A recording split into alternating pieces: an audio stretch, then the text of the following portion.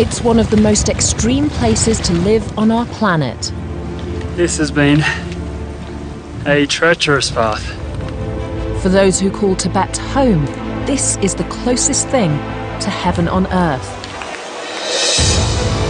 That way.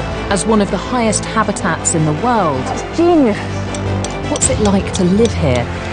Just get out of that! I'm Nick Baker, What a view. naturalist and wildlife enthusiast. Down there, look, that's got a door shut.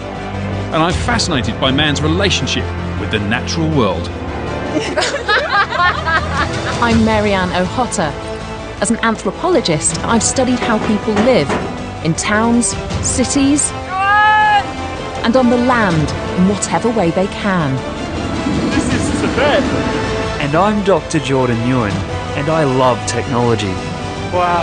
And how harnessing this is changing lives here in Tibet every day.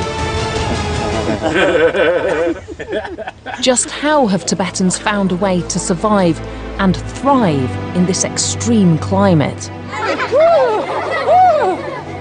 We'll meet a people who honour ritual and ancient traditions. It's painful. And find a modern Tibet that is being shaped by construction and innovation.